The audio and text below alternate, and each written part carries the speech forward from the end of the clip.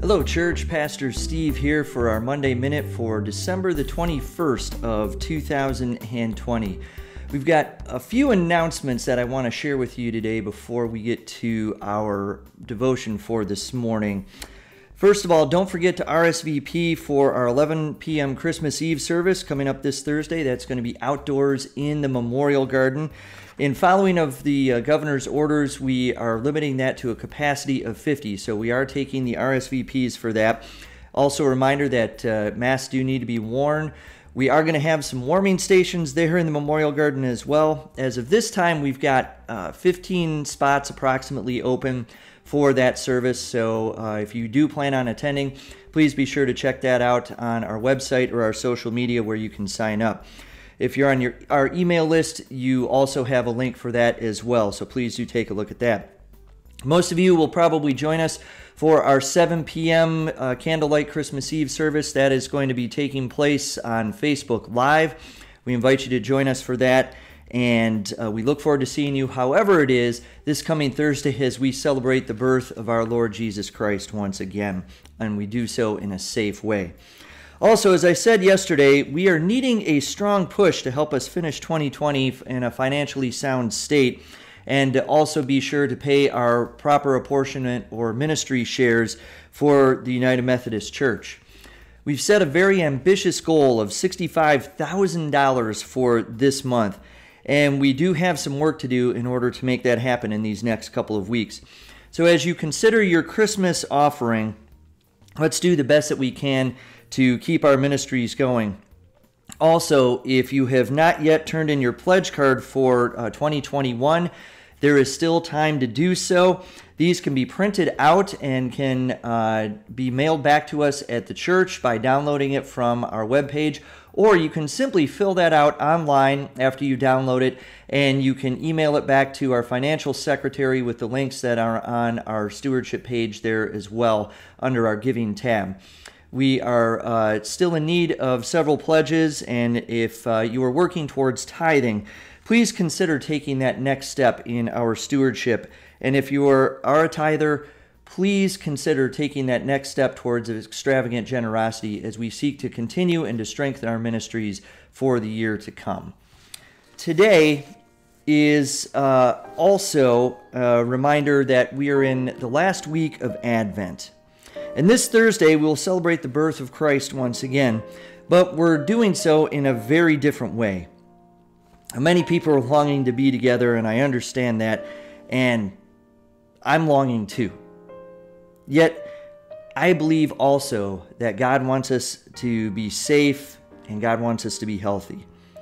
The birth of Christ our Lord should not be the reason for someone to get sick or potentially even lose their life.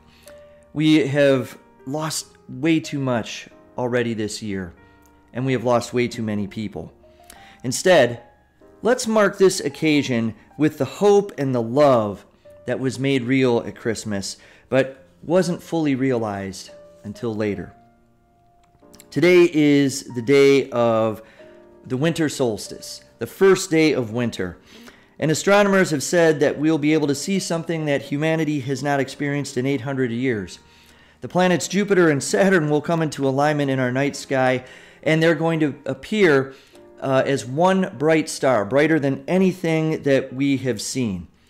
Now, it's speculated by some that this was the same type of event, the star that the Magi saw in the sky at the birth of Christ. It truly is a monumental event, no matter what, for us to be able to see, and a great reminder of how the heavens and the earth come together to show us the greatness and the vastness of God's creation in the universe. Yet, in typical 2020 fashion, here at least in southeast Michigan anyway, the weather is predicted to be overcast with an 80% chance of snow. So there you go. If we do see it, it will have to be on the internet or on TV from someplace else.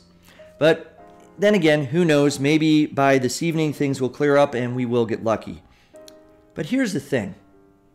Whether we actually see it or we don't see it for ourselves, that doesn't change the fact that it's there.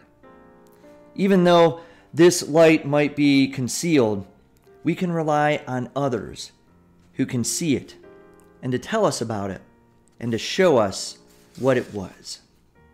That's part of what we do as people of faith. Did you see this? You gotta see this. Let me tell you about this. That's what we're doing as people of faith this week. Remember that the birth of Christ was a somewhat understated affair. We have made it into something glorious, but even through those revelations to Mary and to Joseph, on the night it was only the shepherds who had it revealed to them. And they came and they saw. And they were the ones that had to show others what they saw.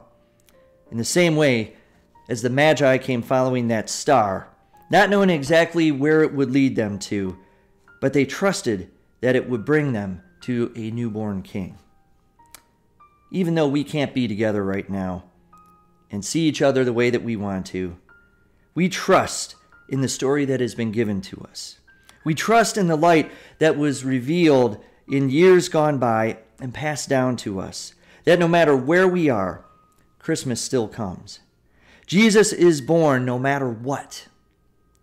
Our celebrations might be a little more subdued this year, and I know watching candlelight service online is not the same thing as being together in person. It's not for me, it's not for you, it's not for anyone. But because the light of the world has already come, we can look back on the light that we shared together in times past. And we can use that for the present. And we can work toward a hope-filled future for when we can get past this and we all can be together again. Because even though we cannot see it, that star, that light will shine bright in the sky tonight.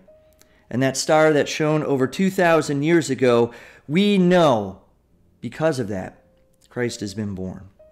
We can share in that light, and it will pierce the darkness, and it will let it shine greatly for all the world to see by doing our part to love our neighbors as ourselves and to stay safe. So as we celebrate this week, I hope we continue to be safe and to know that no matter how we do it this year, we are still ones who follow the newborn Christ. And we know that hope was born and love came down on that Christmas night. And it is that hope and that love that will sustain us this week, through the rest of this year, and into the year to come, as we have that hope for being together again very soon.